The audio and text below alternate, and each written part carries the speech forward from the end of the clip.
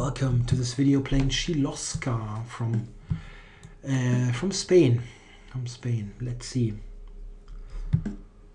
Yeah, I had this request to play the Dutch sometime, but last time I tried, I got so destroyed. Oh, he's the Grandmaster. Only now saw that. Does not have the name in there, so probably a secondary profile or secondary handle to play anonymously. I'm trying for a bit of a more fighting approach against this opening.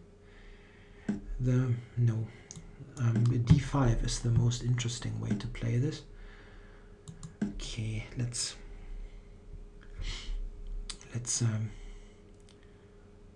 change the central structure. With d5. Well, that looks very unambitious in a way.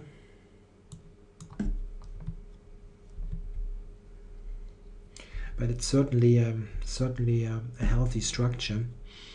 Okay.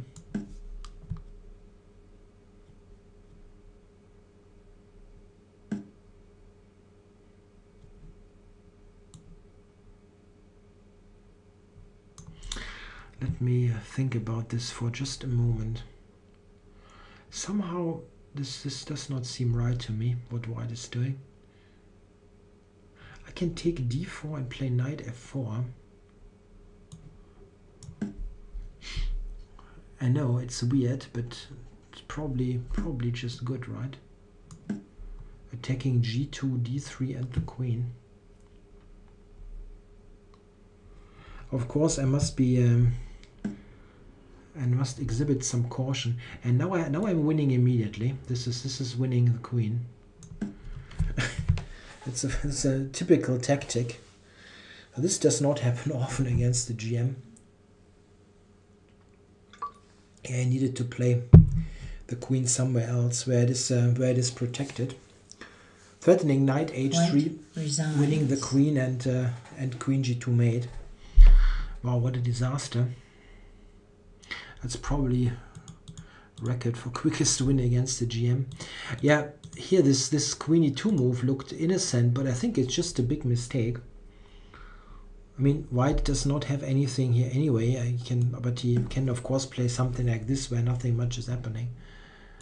But this is simply a mistake due to this move. He cannot play the intermediate move because I have a direct mate threat. Takes knight f4, yeah. And this is ugly. Where is he supposed to go? I mean, if he goes here, for example, there's also queen g5 with a mate. It's very quick business. He probably has to go here. No, not probably. He has to go there. Otherwise, I take, and then I can take this with a tempo. Yeah, he must try to play a position like that, which is not looking good, but at least allows here. This allows for practical chances, certainly. Maybe just knight d7. This is not a good idea.